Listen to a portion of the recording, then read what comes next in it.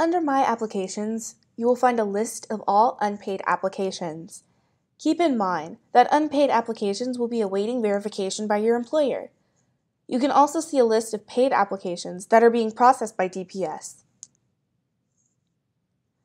The View Checklist button lets you see all the items that are required for your registration to be issued and their status.